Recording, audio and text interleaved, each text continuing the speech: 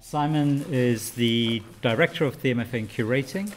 He's been curating and writing and theorizing for a long time, and has, I think, The Former West is one of your substantial publications. It's a huge, huge book looking at kind of post-globalization scenario, I think. So kind of relevant to some of what Patricia was talking about last week, and has recently put together a book on urban practice.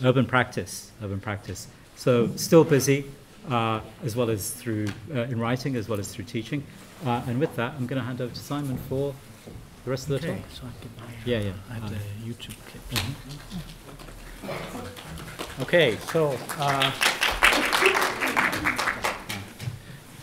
yeah, Sudhe was saying I'm just a stand-in date for tonight. I didn't say that. Which is good, because I always say that one should never apologize for one's work, but I do have some caveats that I wasn't planning on doing this talk, so it's going to be where the others were well prepared and heavy on theory. Mine is going to be underprepared and light on theory, and where they tended to go in the direction of being too long, mine will probably go in the direction of being too short, but hopefully it will still give us something to talk about and round out the series a little bit.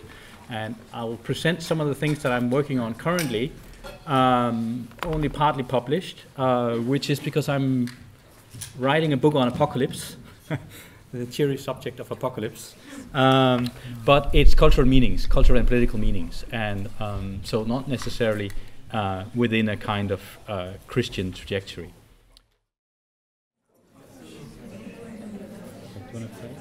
Yeah. On Earth, I think this is an enormous mystery.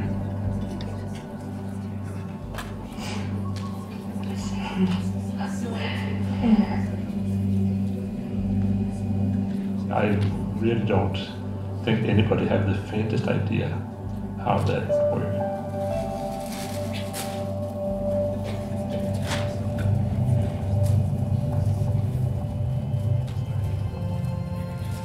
In Greenland, I found life in the oldest rocks on Earth. All these rocks have some story to tell.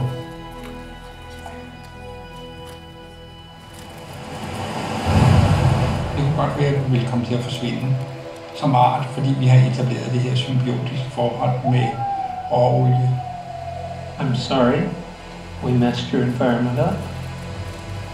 No, kada sila kami nagayamata. Merak para sa inaksimasyon mo.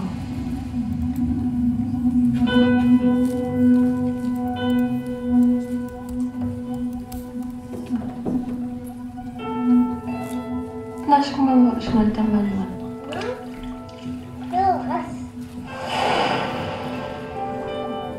The sun's lifetime is halfway through now. It's gonna start heating up Earth, but burn up. And then there's gonna be a cold rock left.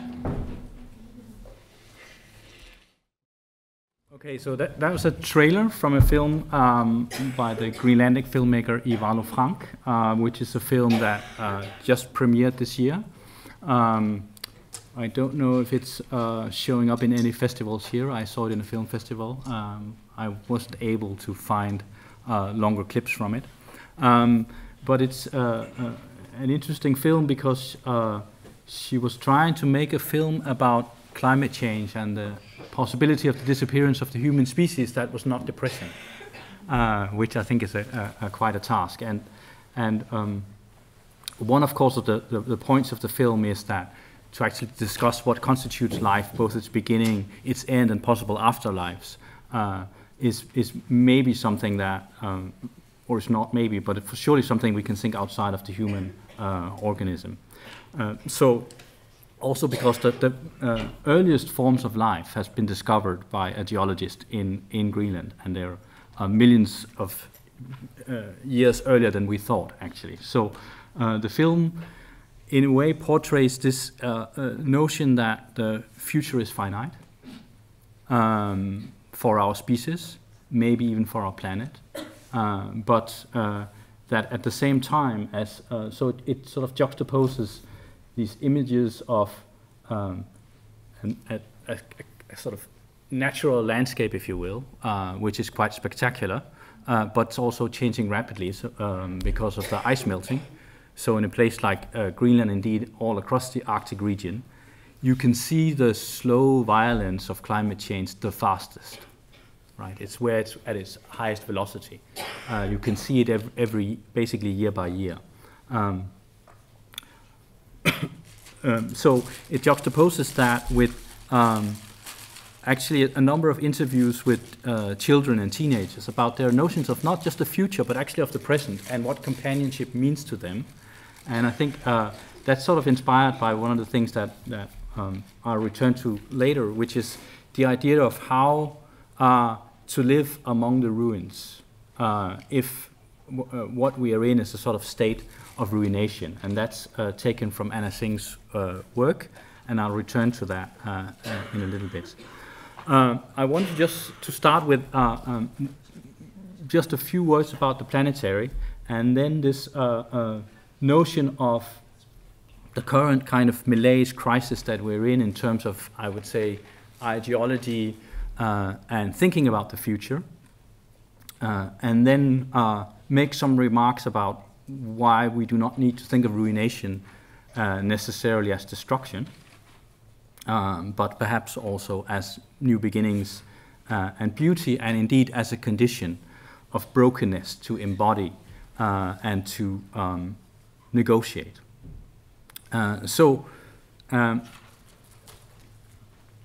I think that in terms of what the kind of planetary scale and how it so can or should try and change in our imagination, and therefore also in our politics, the notion of the global and globalization into something else, has to do with scale, as I think Patricia Reed pointed out very well with her reference to Zachary Horton's book, The Cosmic Zoom, that came out in 2021, which is basically a book about scale, but scale not as a kind of strange, let's say, double-edged analytical term. Scale being different from size, that scale is not about small or large, about big data or nanoseconds, but rather about how we measure and portray size. So he claims in the book that we now have a different notion of scale that is what he calls the cosmic zoom. And by that he means that we, as I said in the introduction to Mao's talk, have gotten used to thinking about the planet from the outside and as a whole, and that we imagine that scale at the same time as we can go into the smallest microbes and imagine those scales. So on the one hand, scale is an ideological instrument of measurement. You know, what is it that we scale? How do we scale up? How do we scale down? And any kind of scaling has drastic consequences onto matter, physical as well as mental. At the same time, we are now witnessing a notion of scale in terms of size, the cosmic, but also in terms of temporality that completely supersedes, if you will, kind of human perception and human history. What's also known as a kind of a planetary rethinking of what history means. So, and he says in the book, which I thought was interesting in thinking of the ruination, that the Cosmic Zoom is not a book about ruination at all, but it does bring up the notion of the ruin when he actually defines the Cosmic Zoom in a single line, which is at the conclusion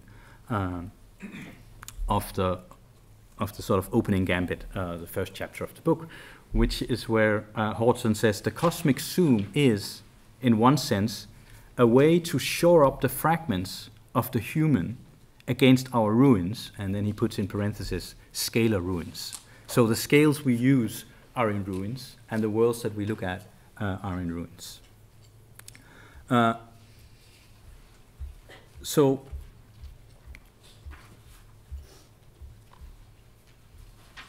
ruination is, of course, not a new term in aesthetics. In the Romantic tradition, particularly in the UK, you will notice throughout the 18th and 19th century, as young men, artists and archaeologists did the grand tour of Europe and traveled to Greece, also to Egypt and to Italy, and looked at ruins of antiquity and the Renaissance and of ancient Egypt, excavated them, brought back lots of stuff as well. But in looking at those ruins, the ruins themselves became something else than simply objects to be reimagined and restored. So they weren't just something that you could aspire to and say we need, classicist architecture, which is of course what they would then build in Northern Europe at that time. But they started to see them, particularly through painting, as aesthetic objects in themselves. So not as what they represented in terms of lost history, but almost in a kind of sculptural way. And, of course, the way that they were blended in with the landscape. Right? And indeed, of course, you can say that what ruins, those kind of ruins are, they are an archive of the human imprint on the world, as much as they are about specific cultures and their aspirations. So, of course, even when we imagine, as this film, this short trailer I showed you kind of hinted at, even if we imagine that at some point, or we don't have to just imagine it, we know that at some point our species won't be here, and maybe that will be sooner rather than later, again in a temporality that we can't really grasp. Our legacy will still be left behind in terms of the ruins of all the changes we made, the ruination we made to the environment, but also, if you imagine, the scale of, so concrete, for example, the difficulty of breaking down concrete, the scale of concrete that we will leave behind when we're no longer here. So it will be a charred earth that might, through things such as mushrooms and other regenerative natural forms, it will have the archive and the legacy, for better or for worse, in the landscape of human intervention long after the humans are no longer here. But what's interesting about the kind of portrayal of ruins in the Romantic tradition is that they started building them. So you can go to parks, particularly in the UK, and look at ruins that are built as ruins.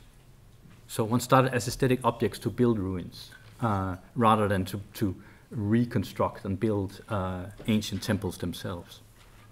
And I was reminded of this, of course, when 2.5 years ago, in April of 2020, some of you probably watched it on television that morning, one of the greatest testaments to Western culture, the Cathedral of Notre Dame in Paris, burned. Of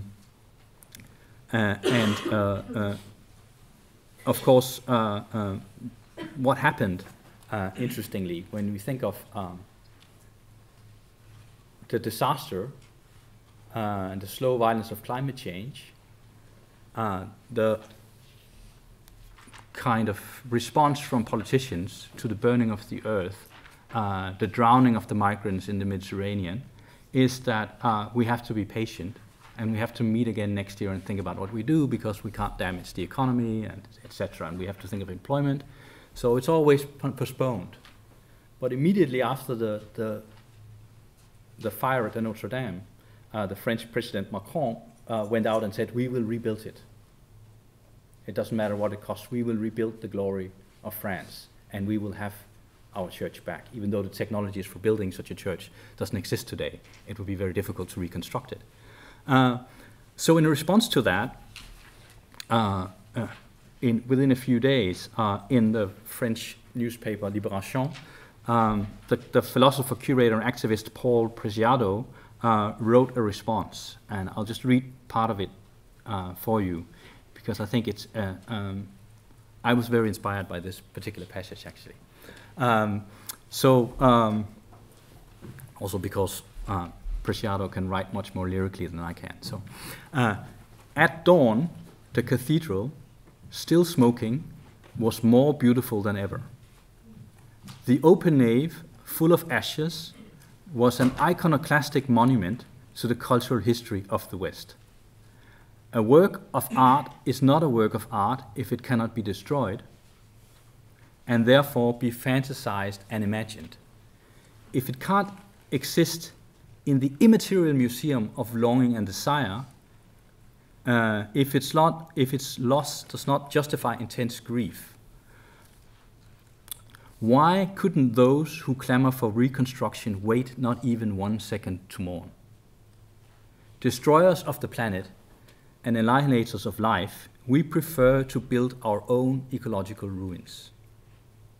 That is why we're afraid to look at the Notre Dame ravaged.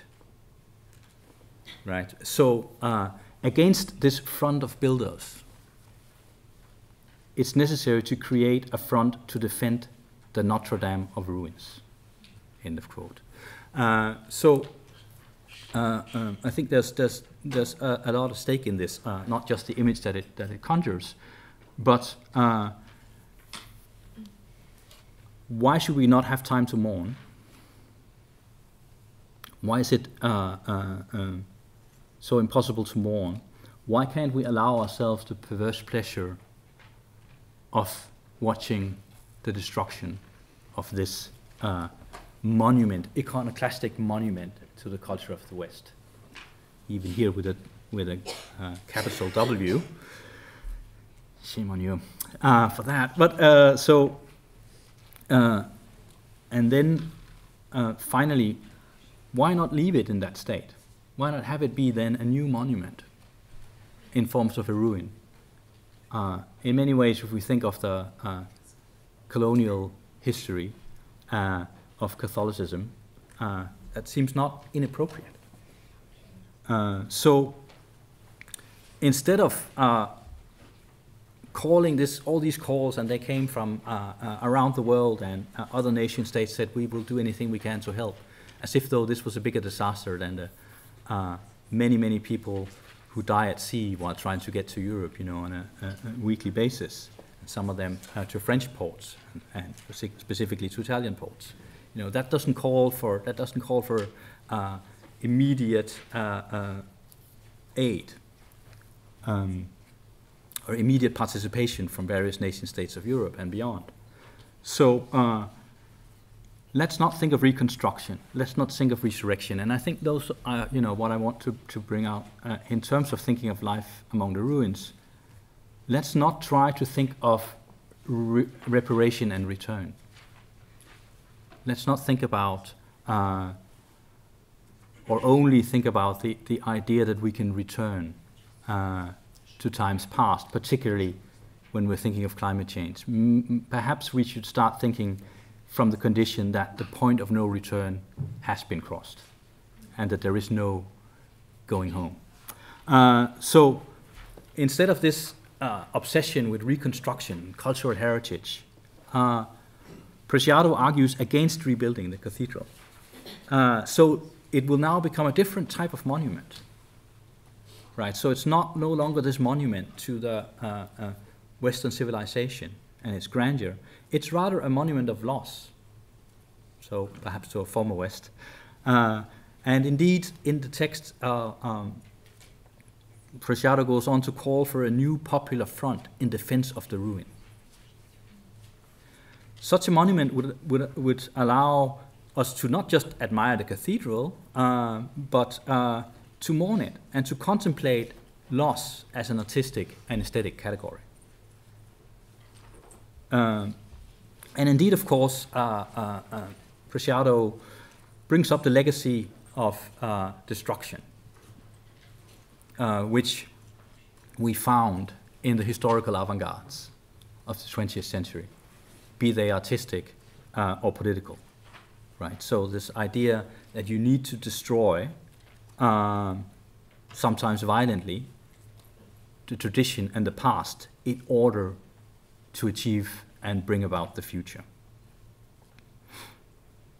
And this kind of monument could also be seen more abstractly, and not just within the history of France and the history of the Catholic Church and the history of Paris, but also be a monument to the kind of burning and destruction of the earth and the anti-monuments that this creates.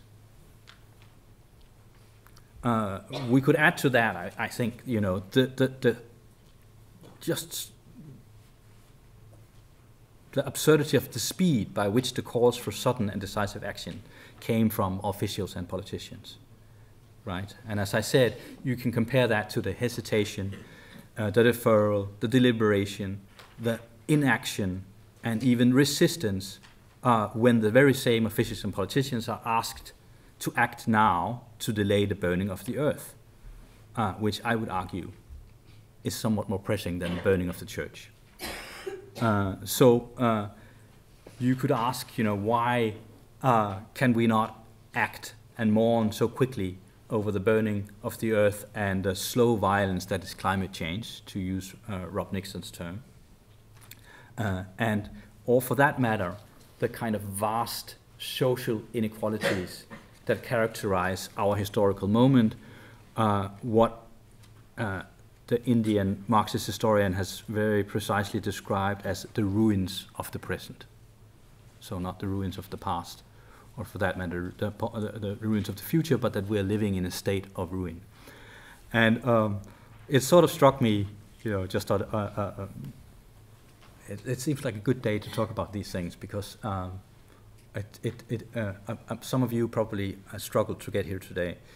It took me a very, very, very long time, and because I had to both board an airplane, burn fossil fuels, and then get on several trains to get here, and really, you know, this week with train strikes and a little bit of snow and so on, it feels like you're in this state of ruin. Certainly, politics in this country feels like you're in a state of ruin, and indeed, the labor conditions we have in this very institution feels like you're in a state of ruin. So maybe it is about finding life among the ruins and not about repair, and accepting the ruin as the condition in which we must act.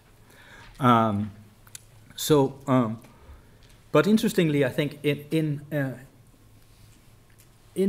the invocation of the ruin as a monument and as a testament, that is a container for the past, I think Preciado's text, which by the way, you can read it online in English because it was republished in Art Forum just after it, the French version in Libération, so you can find it easily.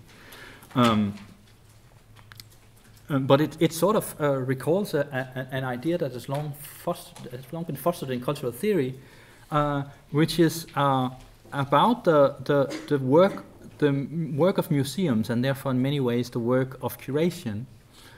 And this is the series that's supposed to come out of curating, so as dealing with a notion of ruination as a starting point.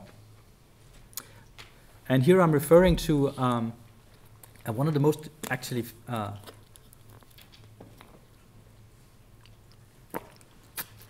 one of the most influential and famous kind of essays from something called postmodern art theory, if anybody remembers that.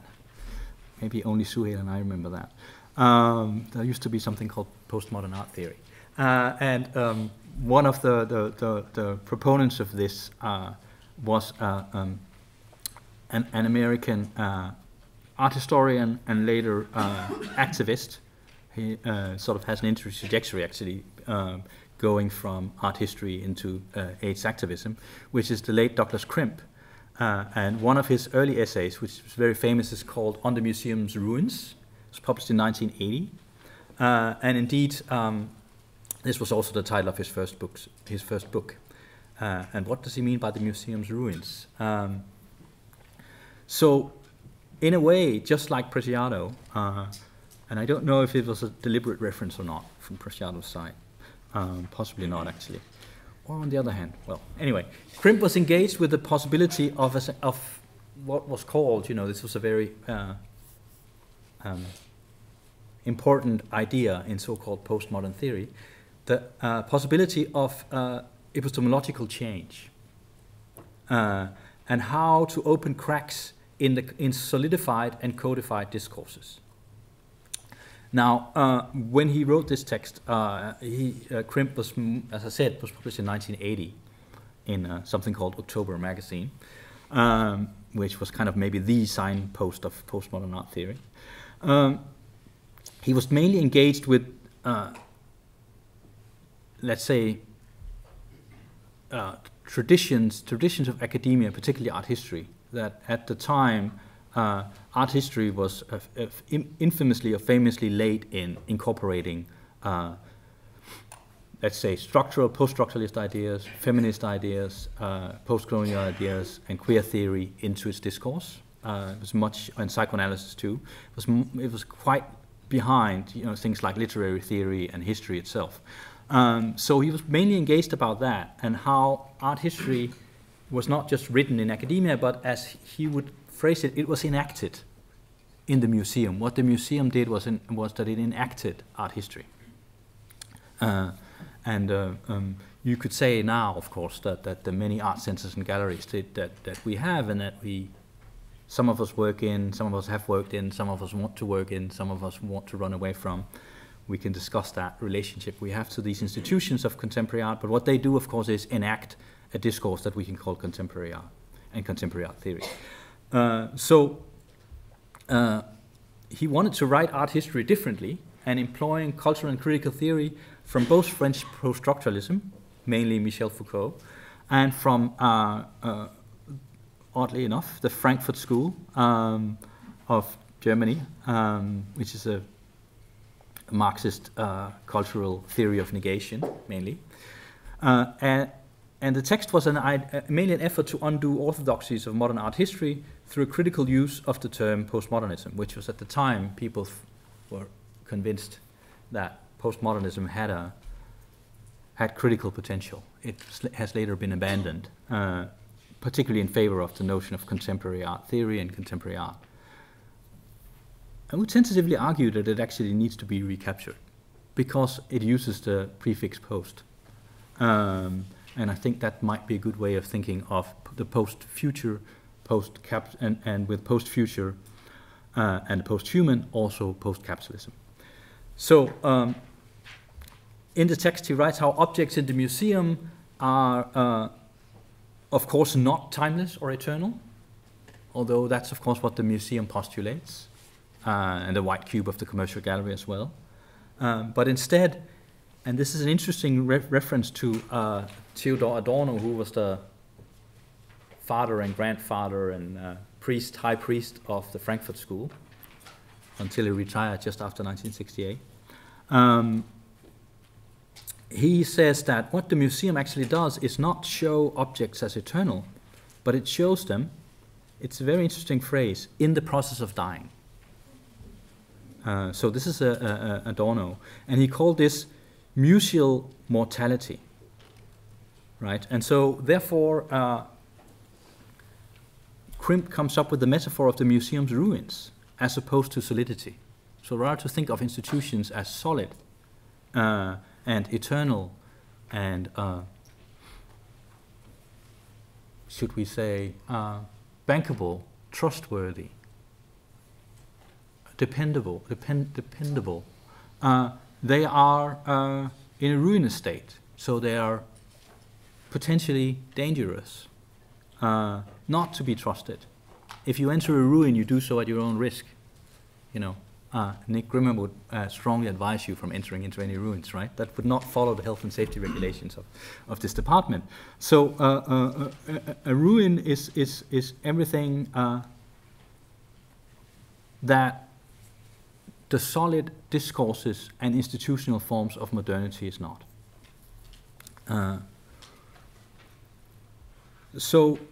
Interestingly, strangely enough, this very word ruin that I'm using today is actually only used once in the essay apart from the title. It's very odd. But it's perhaps this focus on dying rather than timeless objects that makes Crimp turned towards instead Michel Foucault's archaeological analysis of institutions of confinement, and famously positioning the art museum as such an institution and art history as its adjacent and supporting discourse. So, in his words, in Michel Foucault's work, it's always the kind of the way that we can understand institution is not in the abstract.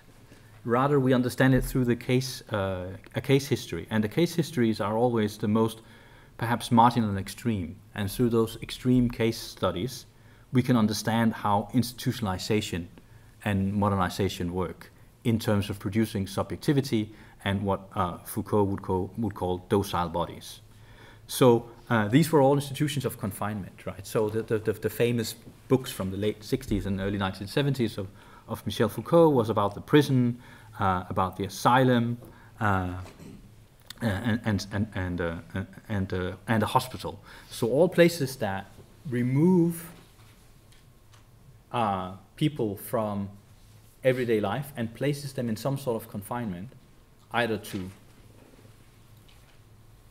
principally maybe punish them, or these days, you know, prisons are not supposed to be institutions of punishment. They're called correctional facilities. So it's places to correct antisocial behavior. The same with the insane asylum. You know, they would have been places to get people who might be dangerous to themselves or others off the streets. But as we know in modernity, it's also, you know, we care for our own citizens anyway, so the national subjects. So we care for them and we give them treatment and so on. And of course, the same with the hospital is clearly, it's a place where you remove the sick body from able bodies and everyday life, but in order to, most of the time, heal them, cure them, not in all cases, of course. But in any way, it's this idea of removing something from the normal circulation of bodies and subjects into a space of confinement that shows us how institutionalization work. So this is was also, and it's been much criticized, of course, Crimp's idea that's in a way the same thing that the museum does and institutions of art. And a whole, let's say, thread within avant-garde projects, even postmodern art projects, have exactly tried to undo this kind of confinement. It's been known in the mid-20th century as the merger between art and life. So art shouldn't be separate from life and put into these nice museums. They should be part of life, and so on. But what Crimp concludes is that the museum was a discredited institution from its very inception. So I think that's a very interesting phrase, and I think that perhaps is a productive way of looking at future modes of governance and intervention in the art world and the institutions that we inhabit and that sometimes confine us or conceal us and maybe sometimes heal us, I don't know. But as discredited institutions rather than as places of solidity. So if it's discredited, then it's not a temple, but perhaps it's a ruin, only attesting to either former glory, right? So the ruin has a former function, a former history that may or may not have been glorious, or it's simply in its state of ruination, in its incompleteness. It has a value that's aesthetic, of course, but here aesthetic in the broader sense of the term. So aesthetic also in the sense of lived experience. And indeed, I think that this is, for me, Suhail mentioned it, exactly how to think of and coin a phrase like a former West. So which doesn't mean that the power of the West and the symbolic power of it has disappeared. Almost the opposite. But by calling it former, we think of it as a ruin, as a discredited set of institutions, not as a solid or eternal or aspirational. So this brings me back to the notion of the point of no return, right? So what if we think of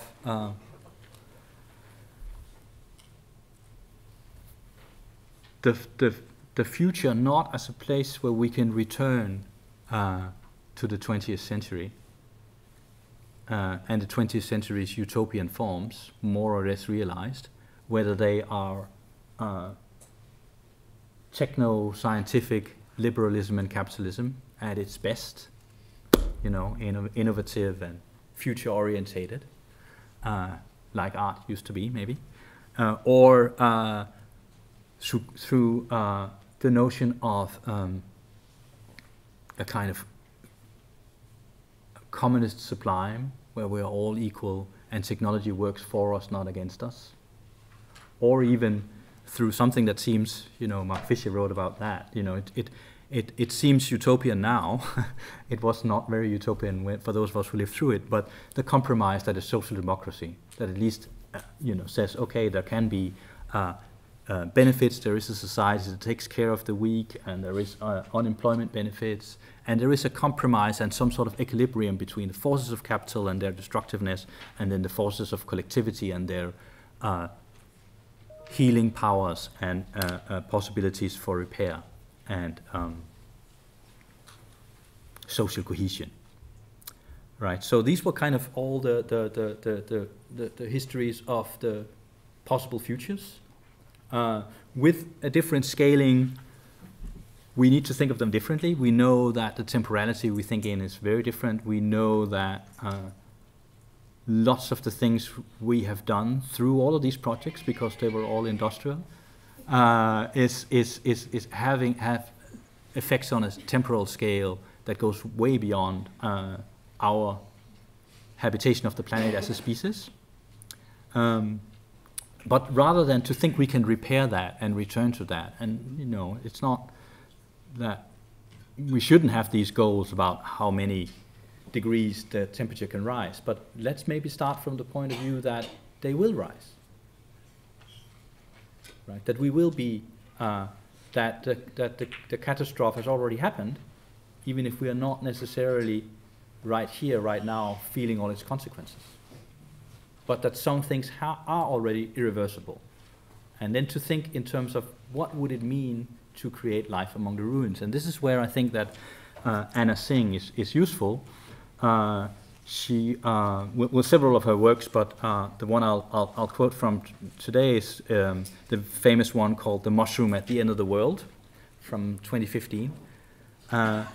It's so interesting because the mushroom is here, so she works as an anthropologist, and is interested in what she calls acts of noticing, and how you actually untangle histories that has different temporalities, but at the same time are very contemporary.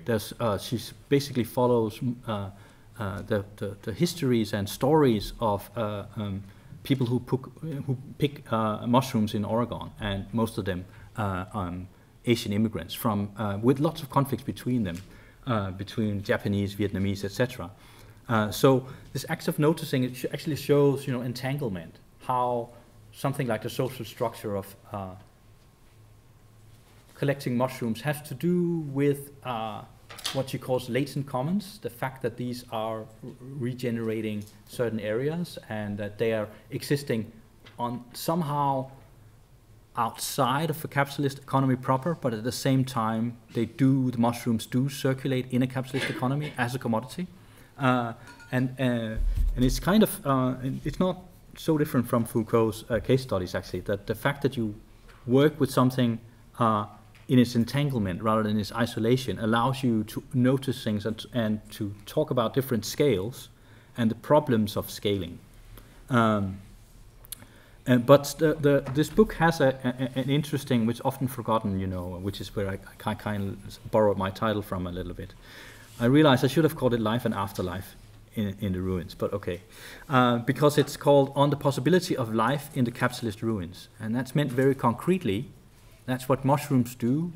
Mushroom pickers do that too. They don't work, they work by definition with precarity, not with social security, not with fixed labor contracts, etc. And there are interviews with some of them. A lot of them prefer it not to have that. It's, but let's not go into those details. But what would be the kind of the mushroom at the end of the world has a relationship to the destruction of the world, and the first thing that comes after any destructions are mushrooms.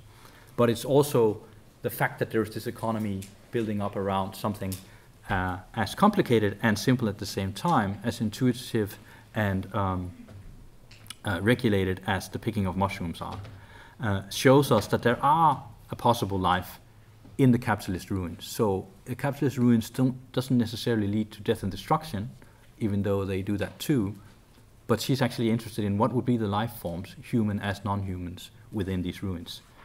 Towards the end of the book, she writes about the notion of futurity and the loss of futurity that I mentioned, with the kind of the techno-liberalism, communism, and even social democracy, all of them not really, not just in ecological terms, but also in ideological terms, does not really seem to tell us much as propositions for a future. She says, without stories of progress, this is something that we also looked at in Former West actually, what if progress is progress to the worse, right? She says, without stories of progress, the world has become a terrifying place. The ruin glares at us with the horror of its abandonment. It is not easy to know how to make a life, much less avert planetary destruction, right? And I think that's very much the case, I think, probably also generationally now. You know, it's not easy to know how to make a life in situations of destruction and precarity. You know, it's extremely difficult. Yeah, and then of course much less avert planetary destruction. Again, you know, how do you do that as an individual, as collectives? So she says, it's not easy to know how to make a life, much less avert planetary destruction. Luckily, there is still company, human and non-human, and that sort of returns us to Ivalo Frank's film, because it's actually about. There's these very moving interviews with these young teenagers that talk about friendship and love and what they imagine in the future. We can still explore the overgrown verges of our blasted landscapes, the edges of capitalist discipline, scalability, and abandoned resource plantations. We can still catch the scent of the latent commons and the elusive autumn aroma. So I think that's maybe a good place to end and have a conversation instead. We can talk about ecology after the end of the world and hyper-objects some other time. But maybe just stick with these ideas for now.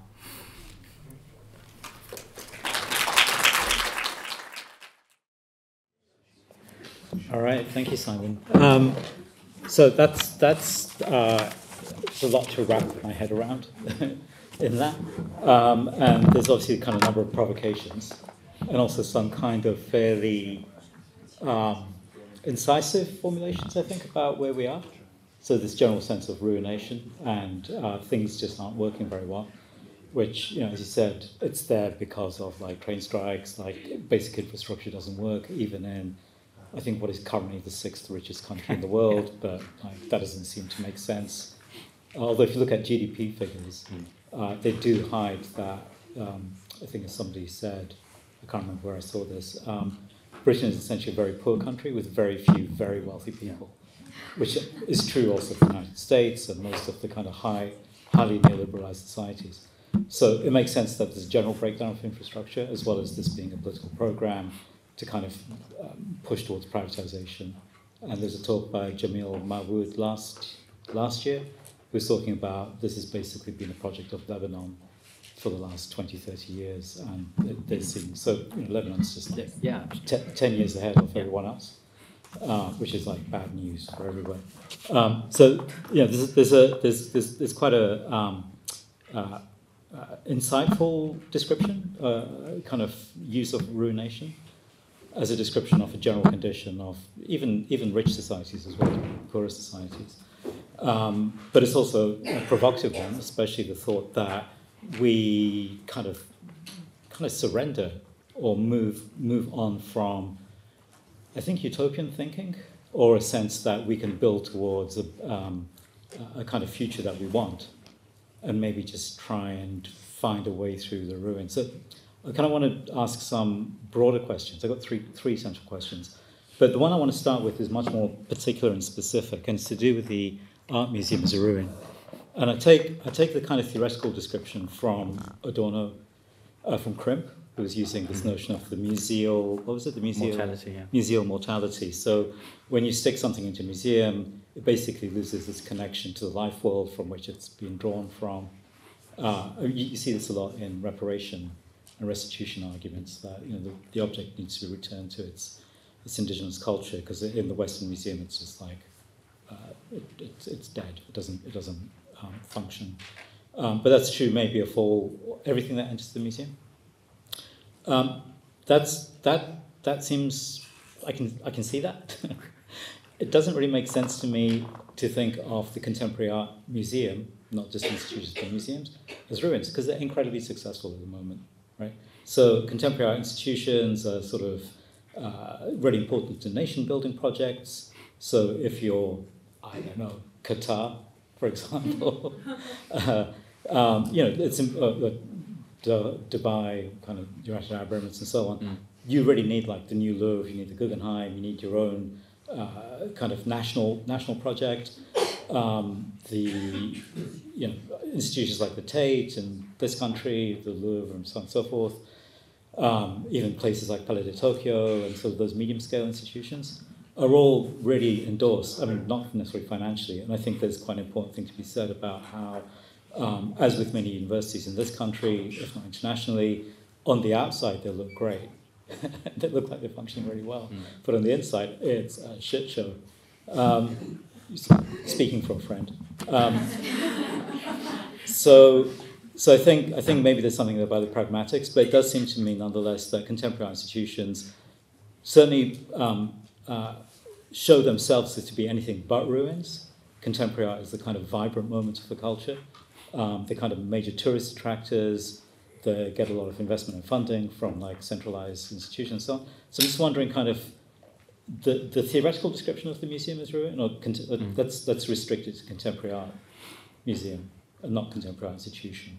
Contemporary art museum makes sense, but it seems against the kind of pragmatics of what contemporary has become in the last, exactly over this period of institutional decline. No, yeah, but that's a really good question. I think,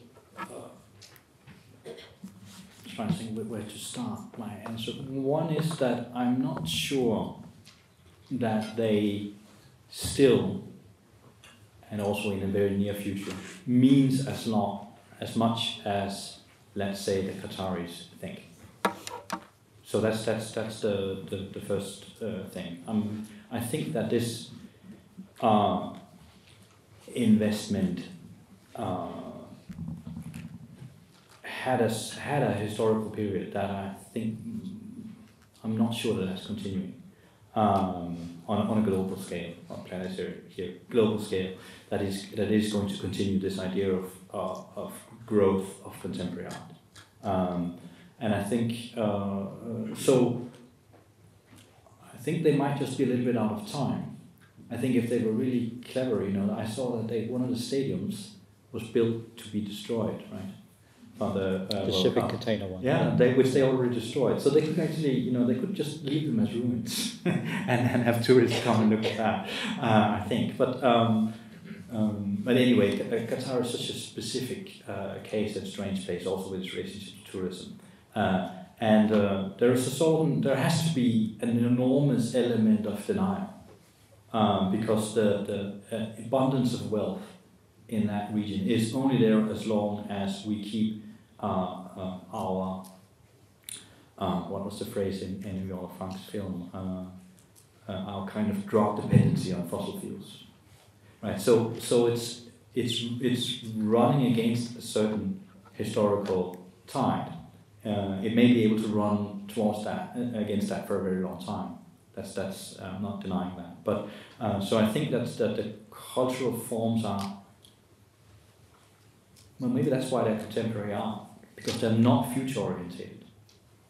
So that's but it's not a clear argument. That's just sort of what I'm thinking in terms of what you're saying. But then the other thing is, of course, that I would also say that they might have these shiny surfaces, but the effects they create are those of ruination, environmentally in this case. If we're thinking of particularly, I saw this was really. I mean, it's very fascinating to just because it's happening now. Just to look at the World Cup in Qatar, which they claim is the first climate neutral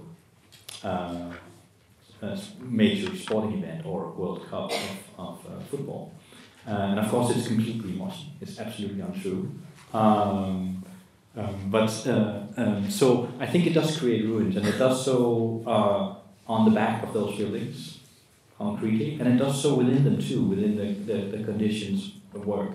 And we see that here. I think it's now very clear. You said you used the term "chicho," quoting this friend. But indeed, that the conditions within these institutions of solidity are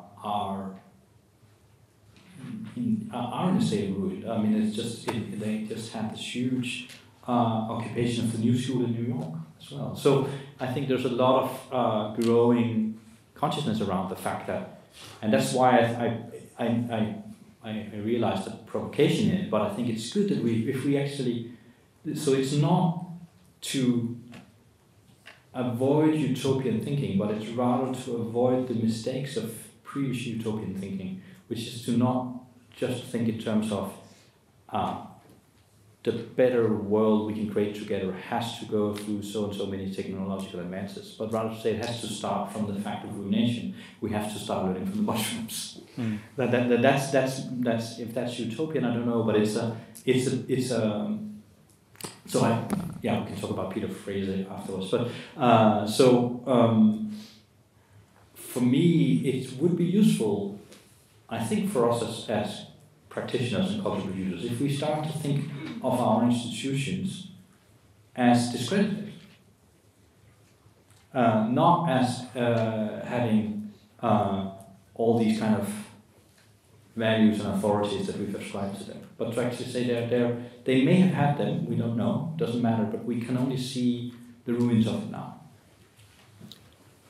All right, I've got a number of other. Can I just see if anybody wants to raise the point? Let's just go straight to. Can you just wait for the mic? Oh.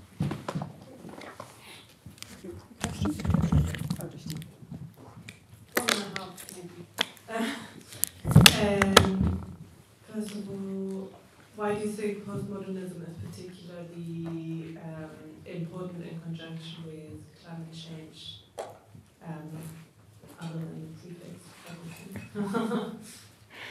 I don't know if it's. I think this is kind of actually Sheikh should probably answer that more than me in a way, because it's we got rid of that term because it seemed to imply historical progression. That postmodernism was at some point it was used interchangeably with the notion of late modernism. Or even late capitalism, which Frederick Jameson has been heavily ridiculed for saying, because it seems like capitalism has only grown since he wrote about postmodernism as a form of late capitalism in the early 1990s. I think it was when he put out that particular volume. But I think that it implied that something that was solid has melted into air. And that we need to think of it through the former, and that's what I would consider recapturing, if you will, or actualizing as an alternative to the dead end of, and that's why I'm looking at Suhail, because if contemporary art is a historical period, not just what's happening in our actuality, then it needs to be periodicized. It cannot not be periodicized, so it has to be replaced. At some point, the same way that modern art, classical art was. And that's a conundrum that I think everybody working in practice now, because the term itself doesn't imply a historical present or a specific style. It just says contemporary, so it could be anything. So that's why maybe by revisiting the postmodern, we could think of our future beginning from the state of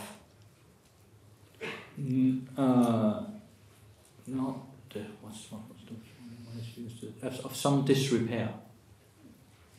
Right, that the actuality we're in is one of disrepair, to put it mildly.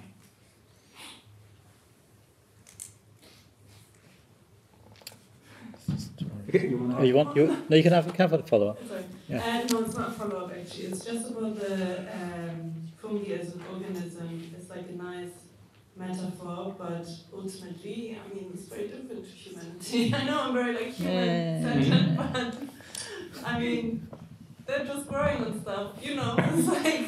Well, I mean, we don't necessarily know that, because in the way that they create spores, it seems to be it's a quite complex life form actually. I've seen fantastic fungi and everything. I know it's a very big topic in the outcome. I think you've got to concede the point. I think it's like fungi aren't humans. Like, no, they're obviously not. No, but so how, like, what elements do you think are important to, or like whatever, like biomimicry, or I don't know, like what other agents in fungi that could benefit living amongst the ruins? Well, because they are regenerative in terms of pollution, and they are also nutritious. So there's quite a lot to be taken from that. And then, of course, in terms of in terms of methodology, let's say, and if you will, metaphor, it's a way of saying, okay, we can, it's not recreation, but it's rather creation, if you will, of something that is life, but also afterlife, in a state of ruination.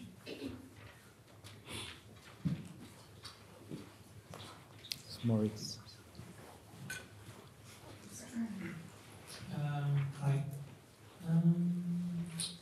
I was wondering, because you described the current museum as sort of like a ruin of contemporary art, with contemporary art being a period that we should see as a period coming to an end. I wondered, with curating, where does that lead us? Like, is there still room in the museum to curate in a way that is forward-thinking, or should we go to the new places and spaces? Well, I think we should do both. When it's I think that certainly a lot of institutions, particularly now that they are in a ruinous state, makes it strangely. Well, not strange, but it makes it, on one hand, more difficult to do things there. It was already has a lot of difficulties because of, institutional disparity, basically. So it's already faced with a lot of obstacles as a kind of systemic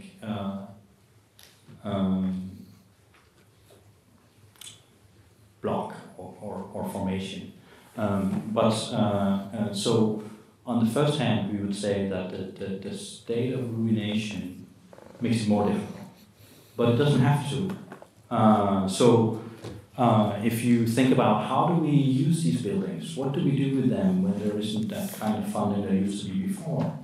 For example, when there isn't the systems in place, well, maybe that means that that's exactly the moment when they can become more democratic, and we put different stuff in them, because the museums themselves, due to the way that state funding is becoming defunding almost everywhere, certainly in the far west, and they either transform themselves into purely private enterprises, which they sometimes legally can't do, or they have to find another justification for being there.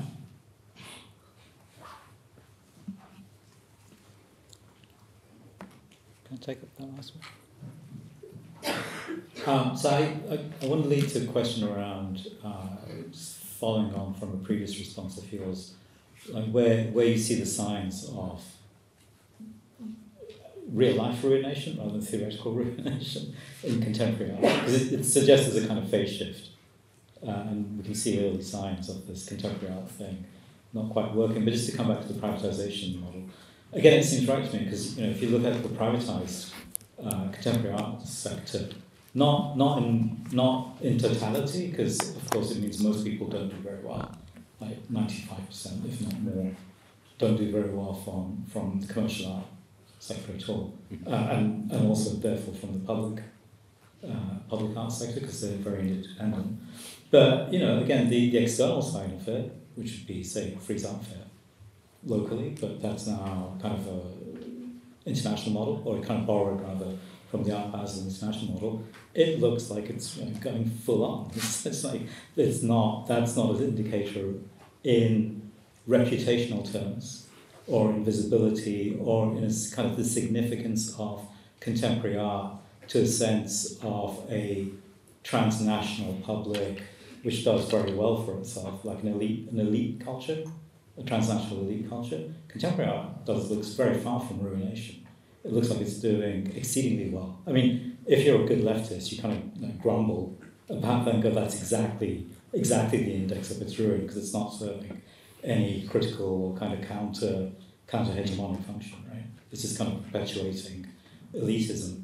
But I guess so again, I'd sort of push a little bit further as to where the real life ruination, and I completely take the point that of course all art fairs, all biennials, most art exhibitions mean a huge carbon burn for very few people, and require huge amounts of precarity and so on and so forth. But those are kind of like infrastructural ruination, and that seems to me different to the kind of cultural notion of ruin, or the kind of the kind of visible index of what contemporary art is doing. So I'm just wondering, where do you see the kind of edges of the ruin made visible to us in terms of what contemporary art is doing in a public space, rather than like infrastructure? If you do, or maybe you're kind of saying like, let's get ready for it. Well, probably more than that, but I think that there's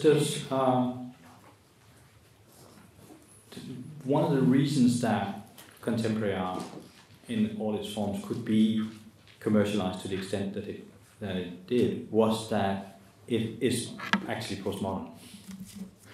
That it has remnants of utopian projects, that it has remnants of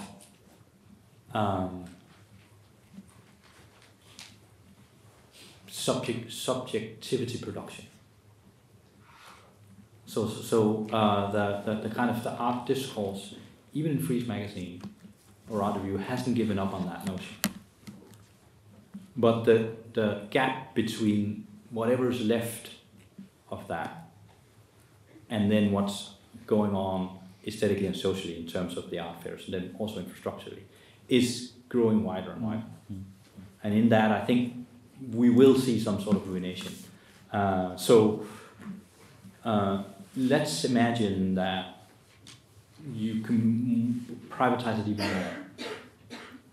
What will then be the public that you claim and that you want to reflect your values upon? If they don't exist, then I think it will disappear like so many other cultural forms, despite the money that's invested into it. But whether we're very far from that moment or whether there will be changes in that, I can't say. I don't know. I agree with you that it's strange, because we talked about this a few years ago. My predictions was with the kind of rise of the strange changes, I think, in the kind of political and economic structures that guide contemporary art, which is between nationhood and private interest and a certain notion of progressive neoliberalism and its identity politics. That seems to be under threat from austerity and from right-wing populism. So there seems to be a kind of political divestment in that system, But we don't see any effects of that in the art fairs so far, as I can tell. I don't know if they're not transparent with their numbers. I don't know. I know they have other problems in terms of ruination, but then again infrastructural. So if you talk to the medium-sized and smaller galleries, some of them say, well, it's going the same way as the entertainment industry and the music industry, and in 10 years there'll just be 3 galleries. Right, and there will be Hausmann, Vienna, and Vienna, and Gagosian, and they will have a huge stable of artists, and nobody else will be able to live as an art dealer. Galleries in this town are saying that. So they feel, the ruination of the system that they work within. They protest against the prices they have to pay at the art fairs. They protest against the fact that they, as emerging galleries, are asked by the art fairs not to show commercial work, but to do projects, which they then can't sell, so it costs them a lot of money, but they're not in the circuit of recognition if they don't do it. So it's a little bit of damned if you do and damned if you don't. And again, these are, that's precarity, and at some point those things stretch to a breaking point.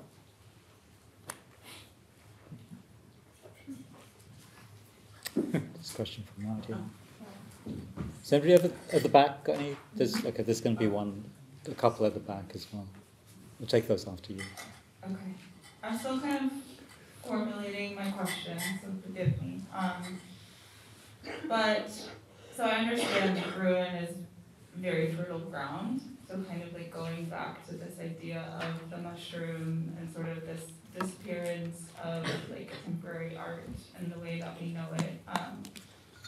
So obviously, like, when I think of mushrooms, I think of like, not only thriving and growing in ruin, but also being a bit invasive. And so it's making me think of, well, like, what are your thoughts of art also kind of like sneaking into other institutions? Because there's ruin everywhere, right? There's fertile ground everywhere. So do the art mushrooms only grow in the art area, like, or can they like also like infiltrate these other areas and kind of grow there? So that's kind of what I'm thinking about, if that makes sense.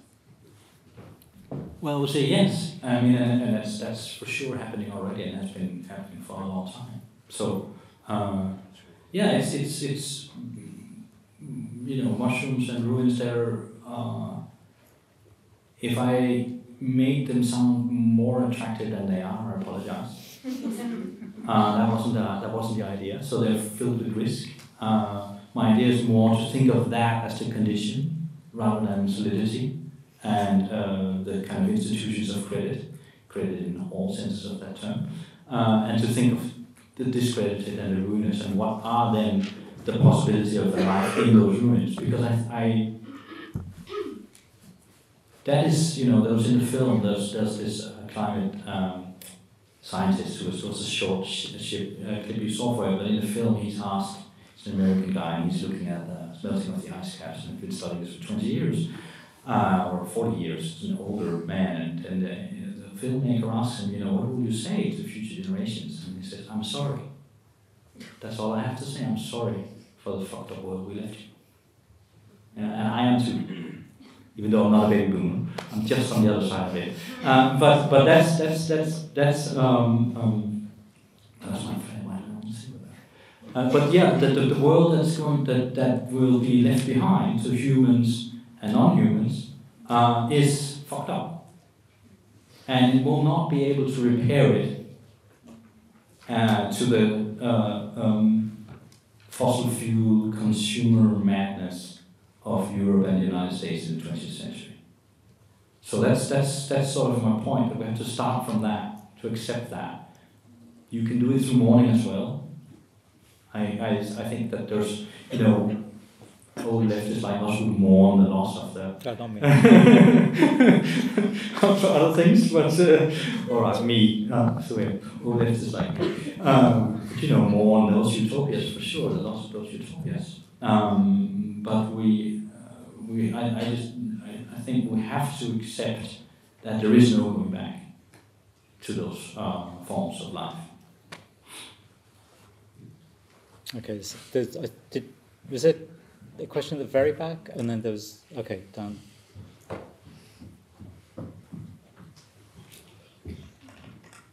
Hello. I wanted to ask you I want to kind of go back to ruination, because you talked about contemporary art being a ruination, and then also about how institutions are in the state of ruination. But I don't really understand the point, to be honest, because I think there are more people going to institutions, obtaining PhDs, and there are more artists, more educated artists. And I think even this year in our MFA program, we had like 80 people, so it's, I don't know, almost double as the year before. So I think I can understand from a perspective of organization that maybe the institutions are not as organized, but in terms of people, there are more people going to education, I think. And when I think of ruins, I think of an empty space, like lacking, I don't know, interest. And I think that's the opposite in some way. So I don't know, maybe you can elaborate on that a bit. Like, what do you mean by ruination? Well, I think that there are several things to say about that. I mean, one is that there's a kind of ideological aspect to it. But in terms of more and more people going into education, I'm not sure that's necessarily the case. And it won't be in the future because we're having smaller generations. So the universities will shrink, and it is a shrinking sector in this country, even if the MFA has a massive over-recruitment on their hands this year, for whatever reasons that might be. But I think in terms of the university as a market in this country, it's certainly facing, some are literally facing ruination financially. For example, Birkbeck that are laying off like 60 to 80 academics this year because they don't get the recruitment that they need. So so I would question that actually as a premise a little bit. But again, I'm not an economist or sociologist. So, but my point is, that's kind of self-deprecating. But I'm part of the discourse of this ruin. I'm part of what's left behind.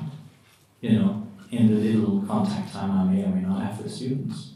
That's so the ruins aren't empty. We're all in it. So my provocation, that's the ideological side. Let's see that then as the stage upon which we interact. So the ruin is not empty. Moreover, which is a whole, of course, different story, I would also say the ruins are never empty, even if there's no humans in them. And here I'm not necessarily thinking of the non-human, I'm thinking of the post-human in the sense of the ghost.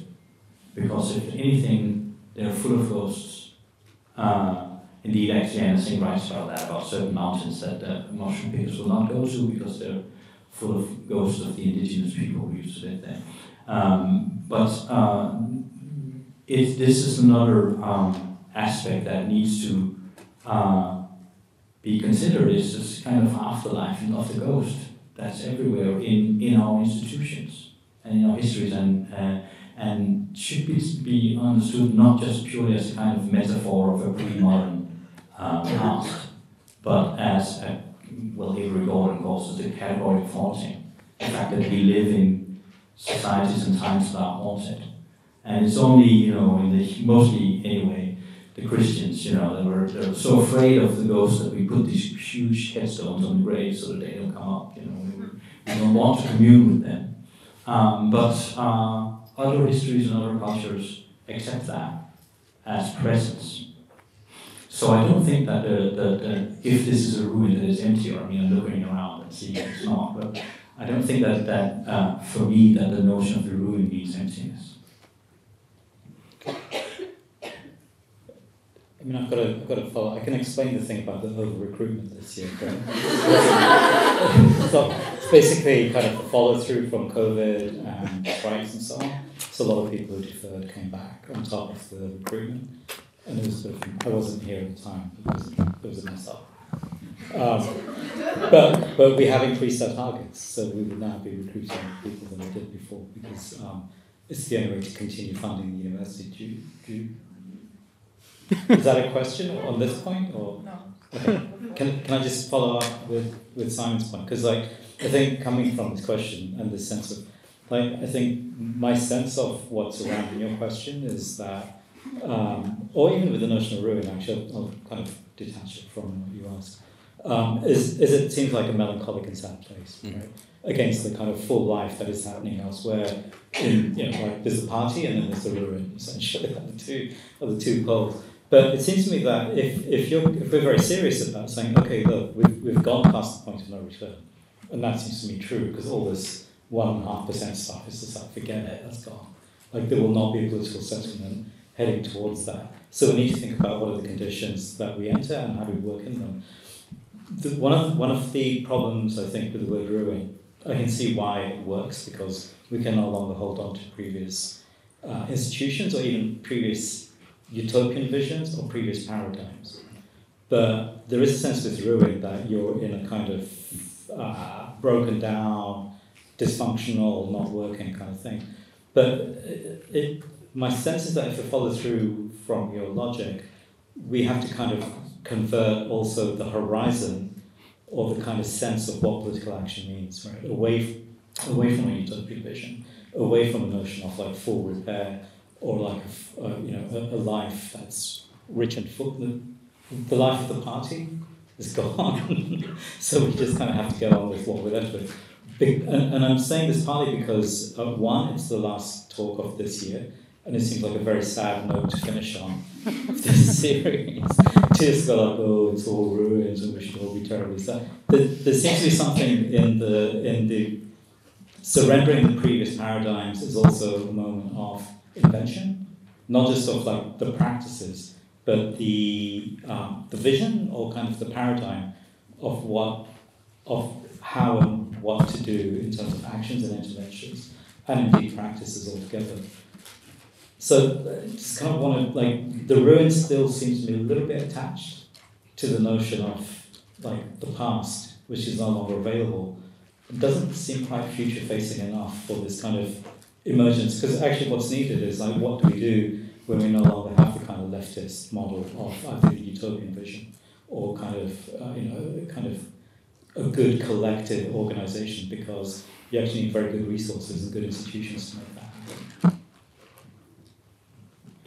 Yeah, so I mean, first of all, I'll be the first to admit that my so-called logic is very fuzzy. So that's for sure. I think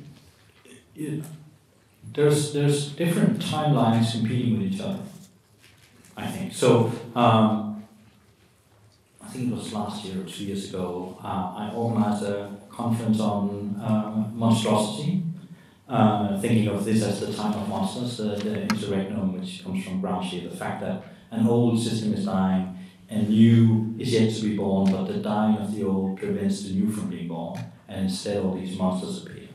And we looked at that in terms of monster films, and one of the speakers we had was the now late Mike Davis, who has written about monsters in terms of viruses and certainly captures ruins. Yeah, we didn't know that at that time that he was quite ill, and he knew that his time was up. But he said something very interesting, which was, he said, well, it seems to me, and he was, I don't know how old he was, but in his 70s, so-called boomer, and he said, well, it seems to me, sadly, that my generation of Americans, he's in California, have decided to take and spend and use all the best things in life just for themselves, right? And I kind of agree with that assessment. So as long as we have this huge generation still controlling policies, even also in terms of politicians from much younger who see them as a major voting group, very little get done. But they won't be around forever. You know, their time is soon up. They will manage to leave behind a lot of destruction, also good things, they're not all bad people. Right, so, but once that happens, you have a completely different scenario, possibly in the ruins of that, you know, metaphorically or actually, and both in terms of climate, both in terms of, let's say, depleted state systems, educational systems, etc. But you will have it all to yourselves, and there won't be as many to share. So in that, I think, lies an enormous opportunity, actually. Because we're talking now about scarcity of resources and goods, even luxury. But that scarcity will decrease. So will ruination. So you have these two timelines. It's very difficult to say, you know, where they will meet or not. But you have those two timelines. So, you know, it's all going to be yours, and there won't be many around. You know, the population has peaked on a global scale. So that, you know, it massive changes if we're thinking again of planetary scale and other temporalities, so outside of the current menace. At the same time, a lot of the infrastructure will be in various states of ruination. So that's why I'm saying it's not to think in terms of the repair of that, but rather what do we develop within those roots for those who will take over, which is basically going to be all of you guys and everyone else in your age group. All right, Nadia for the last. I don't know if my question makes sense to ask everyone. It's fine, just ask it anyway.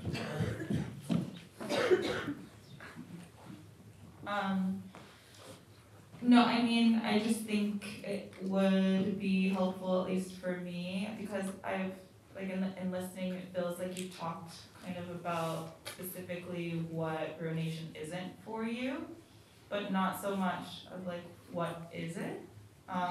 So how are you thinking about it? Is ruination or ruin in terms of, like, the adoption of the thing, like how widespread it's adopted? Is it in terms of the effects of the thing? Is it in terms of how effective it is at what it's doing?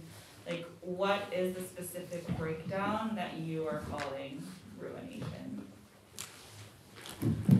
So that's in a way simple to answer. That's our contemporaneity. We just need to look around and see all the crumbling structures, you know, and they're not just crumbling in terms of the infrastructure and the physical things and the climate, but also in terms of the discourses. You know, the discourse around what a human subject is in total disrepair. We would be able, I mean, it would be ridiculous to talk about the way it would have been talked about, let's say, even in the postmodern era, as a kind of censored subject, gendered in specific ways, etc. We won't be able to do that now. So a lot of the concepts of the universities are, I think, discursively in a state of ruin. But that doesn't mean that they are not still standing, right? It just means that we need to think of them not necessarily as solid. We need to think of them as risk-filled. We need to think of them as, if you will, discredited. So that's not the same as abandonment, but it's accepting that they are not fully functioning in the way that they pretended and in the way that they maybe did function. In a way, it doesn't matter so much whether they actually function that way or whether we just used to think they function that way. I saw two questions here, Katie and Pfizer. And then this will be the last two. My question is, what do you think about the use of ruins as a tool for colonialism and oppression? Because this can easily, and there are many examples, and so how does that exist within which? Can you just say a little bit more why you think about colonialism and oppression in terms of the ruin? Because I'm Palestinian, and just spell it out.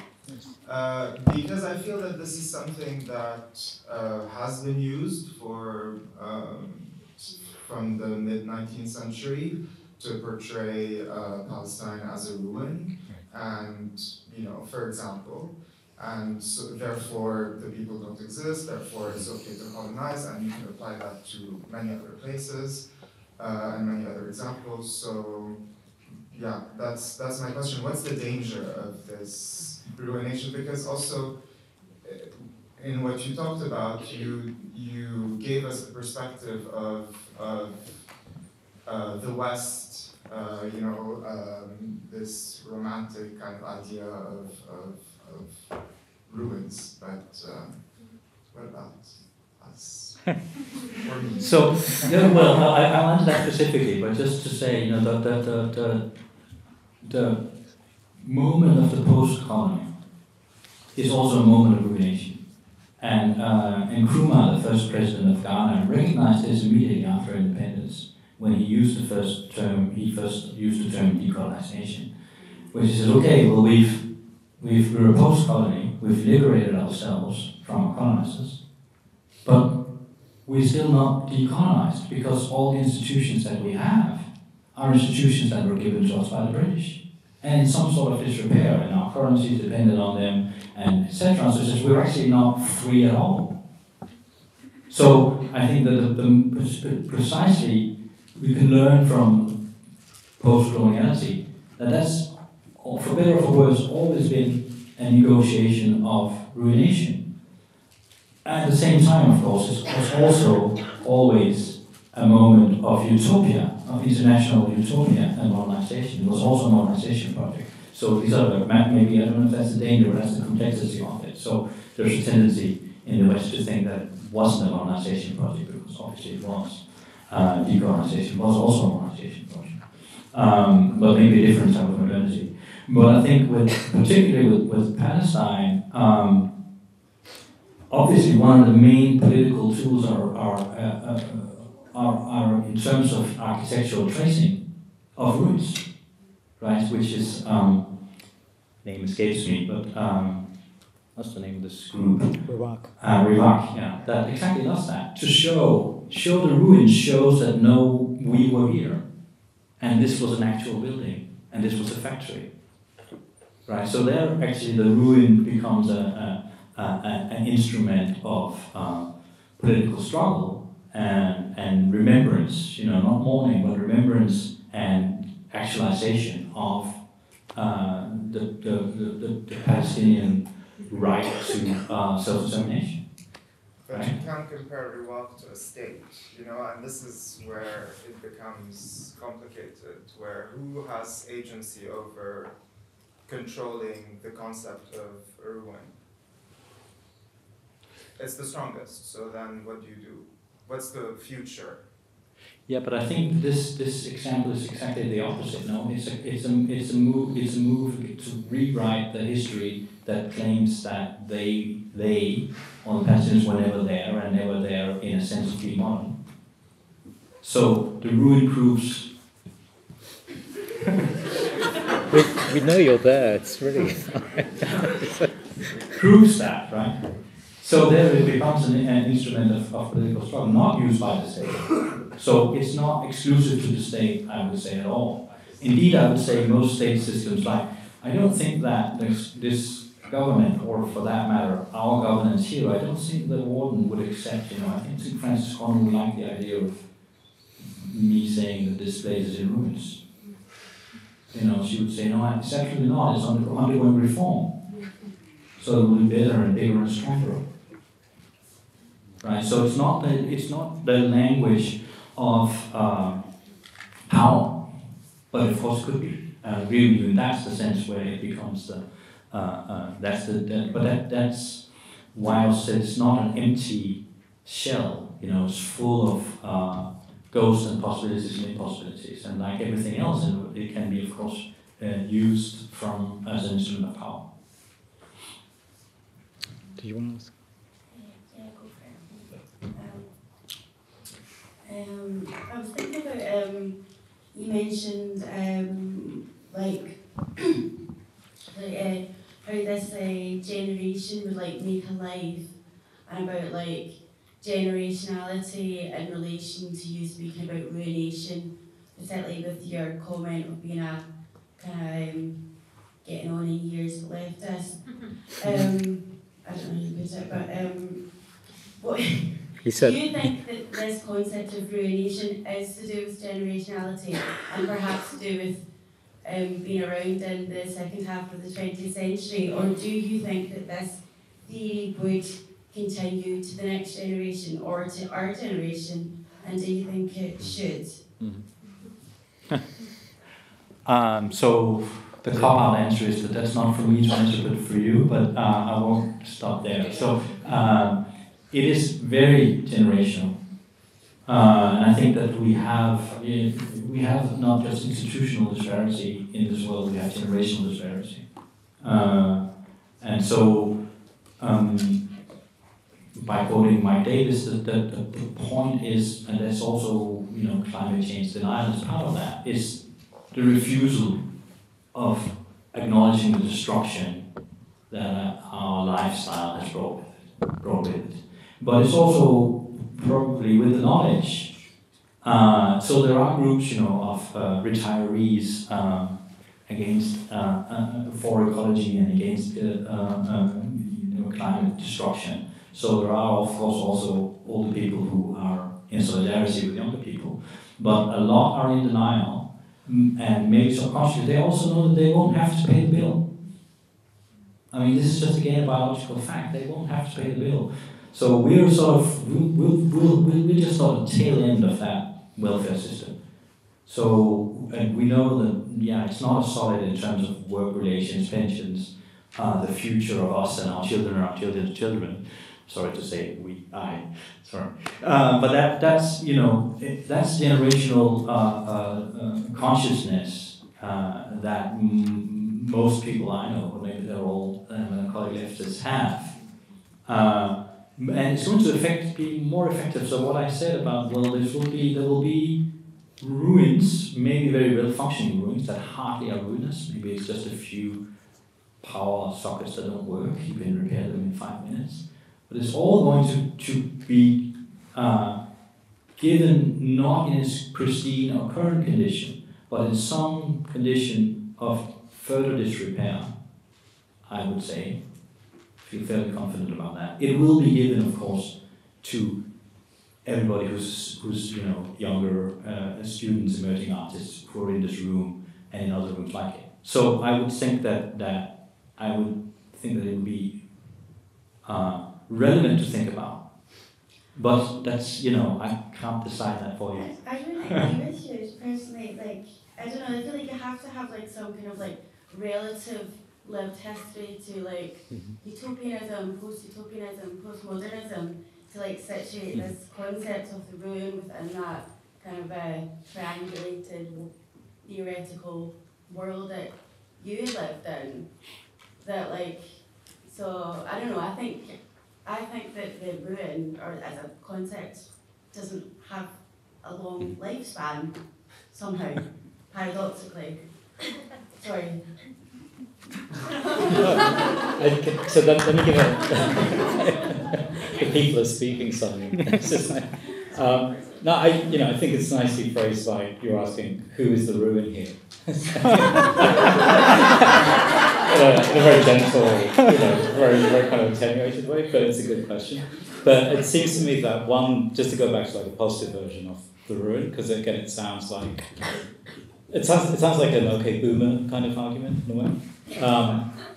But so you mentioned subjectivities earlier, but I think one of the things that is happening now is that everyone is testing and sort of representing and trying to find articulations of different types of subjectivity. That's what many artists are involved with at this point in time. And we do that, and we're fine with it. It's not really something that people need to kind of make the initial case of I'm going to show another type of subjectivity than the cis male, white, pale sail male kind of subjectivity. And so in a way the kind of celebration or the proliferation or the experimentation or the production of new types of subjectivity happens because we're in the ruin of that kind of Western male, blah, blah, blah. And I think that's maybe a way of thinking about the ruin as a kind of space of possibilities, or a kind of space where new forms emerge or new practices emerge. new types of subjectivity emerge. And I think one of the counter movements to that, which I think changes the kind of, I think the age thing is quite important here. But I think one of the counter movements to that generation of subjectivities is the far right today. So the far right's claim is essentially, no, we're going to burn everything now for ourselves, and also refuse the notion that the traditional Western subject is no longer the centre. We refuse that that subject is in ruins, and we claim it back again. And that seems to me broadly a description of like the current cultural wars as well as economic paradigms for the right to win. So I think the kind of, it's actually in subjectivity that I can see the kind of most productive or the kind of most generative form of the ruin as something that we would endorse. And actually contemporary art's been very important in promoting, right? So the work of ruining that historically central subject, historically through colonialism as well as through patriarchy in the West, was the kind of postmodern arguments of Butler, feminism and so on and so forth, from about the 60s to about the 90s. And since then, people have been sort of like working that seam and sort of presenting new modes. And we know there's lots of arguments and contestations to be had. But this, in some ways, is a great space to be generating. And it seems to me that space has happened because that traditional subject is ruined, right? So again, it's just an attempt to kind of say like, come on, there's something. It's not just all bleakness in terms of ruination. Yeah, I mean, I hope it's not, because I think that someone who has a strangely unpolitical figure as Bruno Latour wrote about this all-right movement, and this actually proves that everybody accepts climate change by saying this is an acceptance through denial, because the denial is so fierce and so destructive and so completely lacking any future orientation that this shows, okay, it's not really debatable anymore. This is a fact, right? Of ruination, and I think that this refusal of it shows that, which doesn't make it easy to fight necessarily, but it shows that. But it also, which I think is what we should remember in terms of thinking of the future, whether it's through these ruins or not, whether you like them or not, that's fine, is that those political movements do not offer any vision of the future. None. None of them can even actually describe what kind of policies they want to implement.